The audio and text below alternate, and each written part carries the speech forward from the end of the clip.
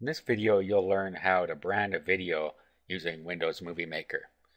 Then you can take this video and you can upload it to any video services, or if you're selling a video and you don't want anybody to have the rights to sell it, you can brand it with your company name or your website name.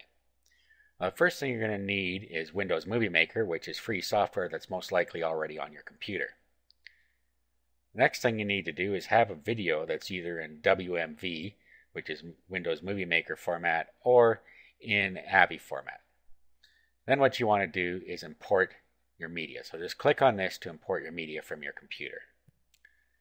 Then you can import as many as you want because they're just coming into the clip bin. Okay, so here it is in the clip bin.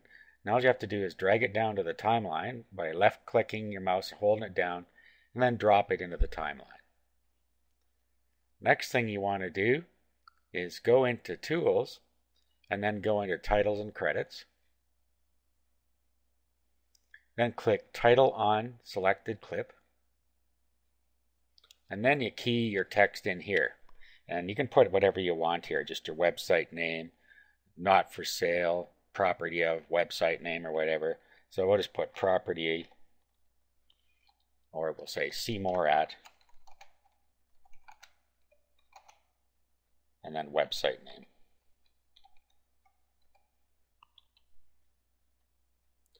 Okay, and you see it shows up in the preview window over here. Now what you can do is you can go and change the animations, which we want to do first. And you can use any of these you want, but I like to use the fly in and fly out. As you see, it flies in, then it flies back out again. And then what we can do is we can go change the fonts and so on, and the size. So you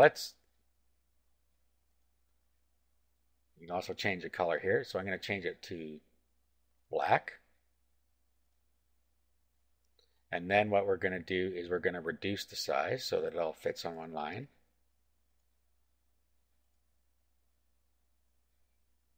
Like so. And now we're done. We click Add Title. Now we can go down to our timeline and drag it across here. And then we can make it longer just by putting our mouse over top till the arrow shows up, holding down our left mouse key, and dragging it out. Now if we play our video in the window here, you'll see that it flies in,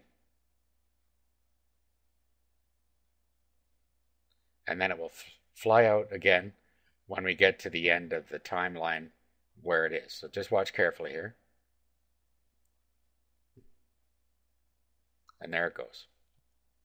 Now if you wanted to make a copy of this, you could just put your mouse on it and do a copy and move your timeline across, and then click up here to put a marker there, and then right click down here and just click paste.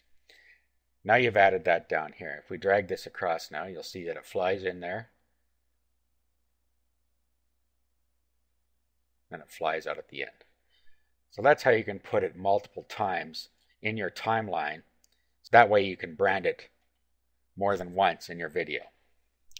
Now at this point, all you have to do is click Publish Movie, and then you click this computer, go to Next, give the movie a name, and then pick where you want it on your computer, and then click Next again. You can select best quality is the best thing to do here, and then just click Publish. Now the movie will publish itself and you're all ready to upload it, or to sell it, or whatever it is you want to do with it. And that's how you can brand your own video using Windows Movie Maker.